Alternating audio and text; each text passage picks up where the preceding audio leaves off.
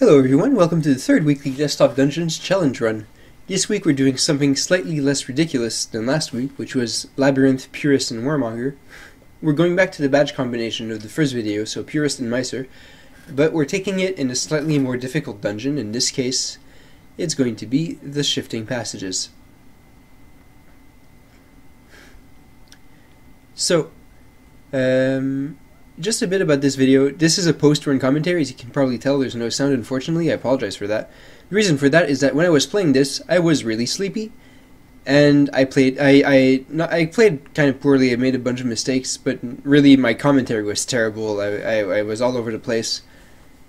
So I decided to record over it, and I'm thinking this is probably better for me, because when I try to comment as I play, I just don't do very well, either in commenting or in playing. So, I'm playing this time as an Elven Transmuter, and the reason for that is not necessarily because I think it's the best class for this, but because I think there are some interesting synergies between the Shifting Passages and Transmuter. Basically, the first benefit you notice with the Transmuter is that they start with Lemici, which they can use to scout out the dungeon a bit. It'll reveal stuff like glyphs and altars, which we need because we don't have any items. And because the Shifting Passages start out really open, you can really easily get to all those things that Lemici reveals.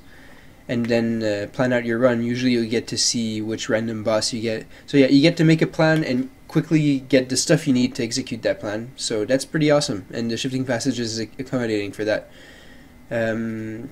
There are other benefits, obviously, to the Transmuter, and the reason we're playing an elf is that I'm not going to have any shop items to convert to go over the thresholds to get the Transmuter's Spirit Sword bonus.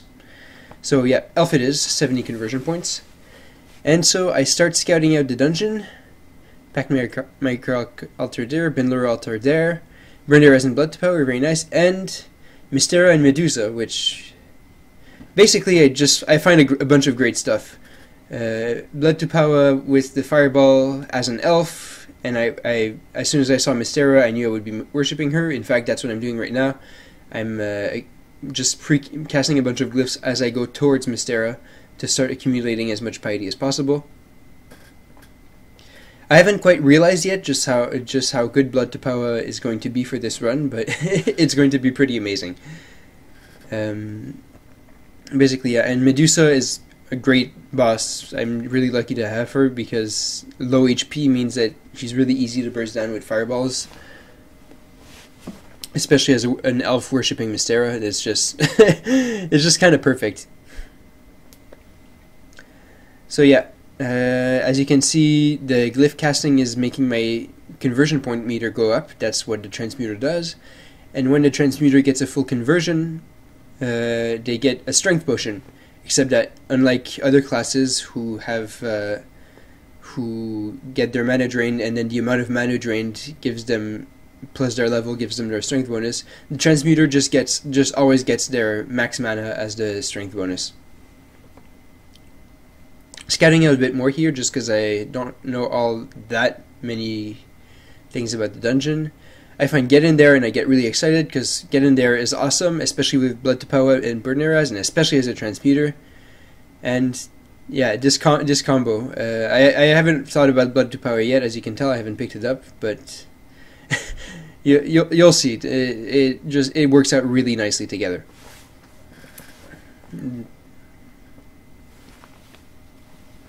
So I'm really close to my conversion. And I'm trying to think what I should target right now. The goats are pretty obvious level 3 targets since they have lower HP than most monsters. But they have magic resist, so I'm not sure. And I'm thinking maybe that Wraith, since it doesn't have any magic resist, but then it has physical resist, which will be annoying for my Spirit Sword. Ultimately, it's pretty obvious here in hindsight that the goats are the good targets, because 25 magic resistance isn't that much a huge deal when you take into account their lower HP. And really the blunt of the damage here is coming from the Spirit Sword.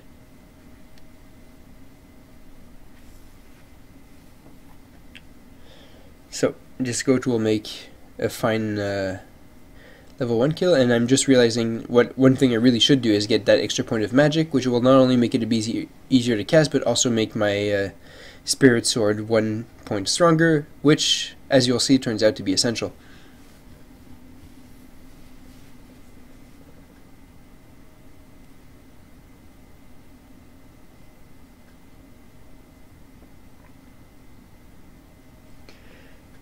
So one last fireball, and win. Excellent.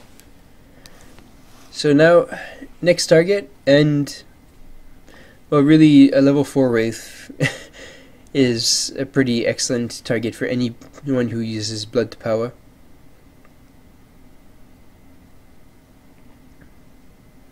Also, I'm not really thinking. I'm getting used to it. That's one thing that happens. I don't play the Transmuter all that often, so I get my first Spirit Sword and I'm like, yeah, that's awesome. And then I'm like, yes, let's do that on someone else. And then I realize that no, I have to get a full conversion for that. So either convert something or cast more spells.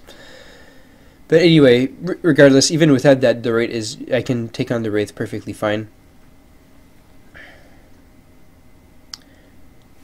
Just need to precast Get In There, which I've done.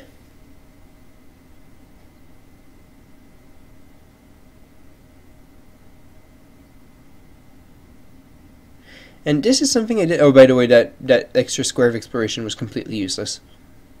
Not sure. Like, again, I was kind of sleepy while playing this run, so I do all sorts of little extra things for no reason that waste some resources, but it turns out fine.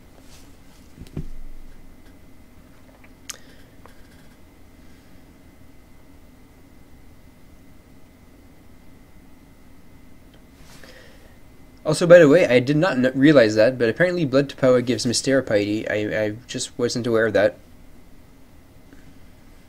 Just this neat little thing I figured out. So since I still don't have a Spirit Sword, it makes perfect sense to target a monster that's 1 level higher from me. Again, same stuff. Precast Get In There and then use Blood to Power to get as many fireballs as possible. Or not, or you can just hit the boss once, hit the enemy once, dodge, and then hit it again. I think I was just going to hit it, Blood to Power, and then get it for a strike, which works fine too. In fact, it's probably better. And now I'm getting pretty close to my Spirit Sword again. So I'm just, I believe what I'm doing here is simply like building it up a little bit. Or rather, attacking the Wraith and then realizing, oh wait, I'm close to the threshold. Let's explore a bit, look at this sub-dungeon. Titan Guitar won't be useful for this run. And now I'm ready to take it on. See, 65 conversion points means that in 2 fireballs I'm going to trigger my conversion, be drained of mana, but I'll be at 0 anyway, which just turns out perfectly fine. So yeah, you have to constantly keep an eye out on your conversion meter when you're playing a Transmuter, which is just not something you have to do very often with other classes.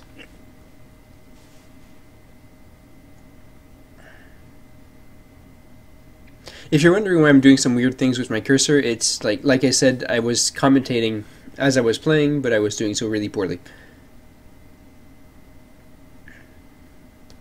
And yeah, I think that was just an extra Blood to Power cast for no reason again. I mean, you can argue that I gave me piety and conversion points, so it's not that much of a waste. Anyway, right now I'm attacking this level 5 goat just because basically I know that right now there isn't really any other good monster for me to fight. I'm not close to a conversion. So a level 5 goat, and then other level 5s. That other goat is going to be just fine.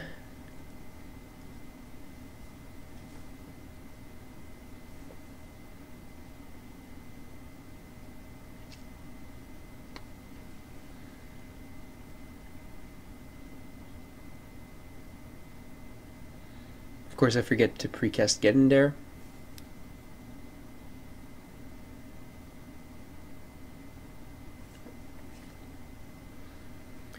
And now, well, I'm level 4, almost level 5, but there's really no monster I can take on that's a much higher level than me, or that's a higher level than me at all.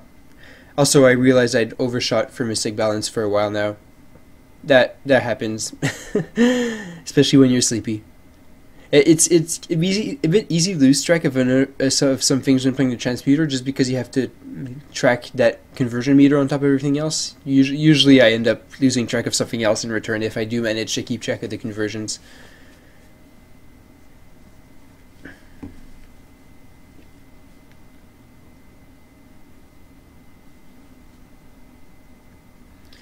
So, obviously I can't take out this level 9 Wraith right now, but I am 1 XP close to leveling, so a level 4 plus level 5 resources is more than enough to take out level 5 Wraith, and that bonus experience for killing a monster 4 levels higher is definitely worth 1 piece of popcorn. Of course, choosing a popcorn that won't upset Mystera is generally a good idea. Obviously, in this case, because I killed that level 1 monster, I couldn't precast get in there. So I just explored 1 square for that. That 1 square was a better deal than Blood to Power, since it cost me 1 square instead of 3. And I'd noticed that I was right next to the conversion, so I just cast 1 Blood to Power to set it off. Now I'm ready to tackle another high-level monster with my newly charged Spirit Sword. And also, look at that, isn't it nice? I'm an elf of Mystera, so I have 15 mana without even having to convert anything. And I haven't picked up all the boosters yet. This means that that the Elf Transmuter is basically one of the few elf classes who really get a lot out of the refreshment. Because if you're playing as an elf, anything else, you need to convert your glyphs for more max mana, but refreshment gives you mana based out of max mana, so it's always kind of it feels bad to. It feels bad to use refreshment as an elf. It's a lot less wasteful as a gnome, because you get less mana for your conversions, but your conversions also give you mana potions for more mana and so on. Yeah, so that was silly of me. This always happens when I play Shifting Passages. I don't do it very often, so I'm never ready to get locked in. Thankfully, there was that spot next to Binlord that let me escape. So I'm at 50 piety. Now's as good time as any to pick up refreshment, although I won't be using it right away. And getting a feel for what's the next what my next plan of action, I realize level 6 to level 7 is more than enough to take out Medusa. So what I'm doing here is I'm going to use Mystera Piety to fuel the Pact-Maker's Scholar's Pact, which on level up is going to give me even more health to use on Blood to Power to cast more fireballs. Because obviously I'm just not casting enough fireballs right now. And yeah, that square of exploration was not necessary, considering I had Mystic Balance, but I'd forgotten for some reason. And right now I'm freaking out. I'm thinking, whoa, did I attack my Medusa by accident and get mana burn? But no, I had just lost track of my conversion threshold and had my mana drained. So that was a bit of a crummy timing for level up, but as you can see here, it's just perfectly fine.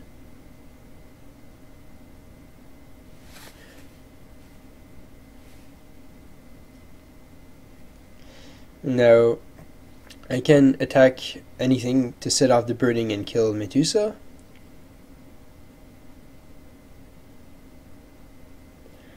And I'm forgetting. Oh, but I don't want to do that. I realized I didn't want to do that because I had just triggered a Spirit Sword and I didn't want to waste it on a boss that had 3 HP left. Good for me for figuring that out. If I'd been playing right now, I probably would have missed it.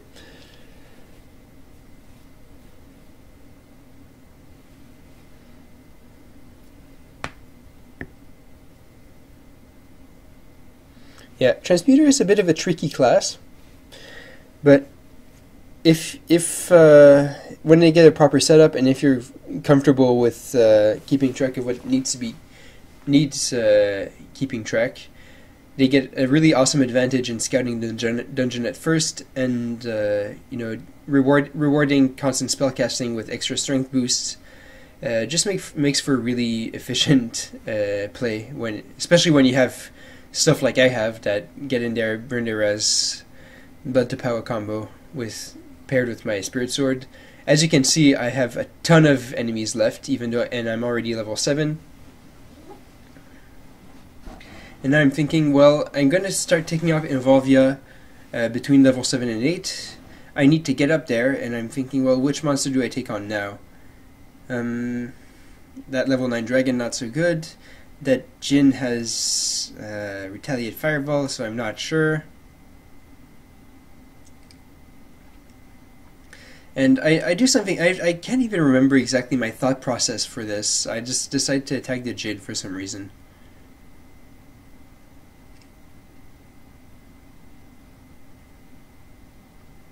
And there I used Blood to Power for absolutely no reason, and I don't know why. My thought process here confuses me enormously. Yeah, this is just a sleepiness talking.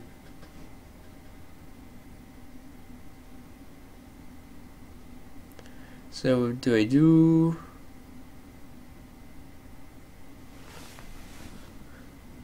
I fireball dodge, I guess. I dodged the retaliate fireball, and then first strike it. What I probably should have done, since I was planning on losing my death protection anyway, was attacking, and actually it didn't matter since I had first strike. But if I didn't, I could have attacked and then fireballed, since the retaliate fireball wouldn't have affected me. And now I'm out of black space, so Blood to Power has finally run out of uses. It was extremely useful for this run. And I'm about to level up, so it's time to start fireballing Evolia.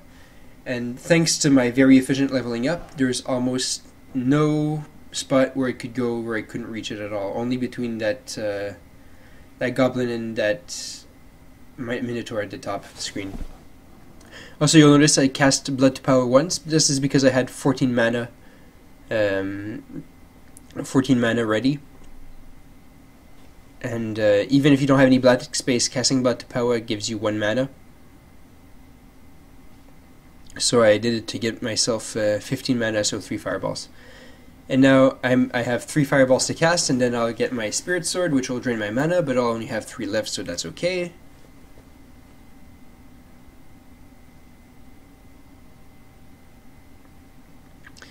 So a spirit sword ready, and exactly on at the spot where the boss gets retaliates fireball, which is perfect. So I have an excuse to physically attack it anyway. By the way, if the boss has retaliate fireball and you're fireballing it, one alternative to attacking it is to set off burning by attacking another monster. So here I start using refreshment. And thanks to my spirit sword, that also triggers when I use refreshment, I win! I did the dungeon parched. I was really quite pleased with that. So there you have it. That was my run as the Elven Transmuter of Mystera with Brinde Raz, Get in There, and Blood to Power. I specify all these things because had I not gotten some of these, the run would have been much more difficult. But yeah, if the stars align, this is a really, really awesome combo. Just for clarity's sake, this was actually my 3rd run as this combination. I did one run that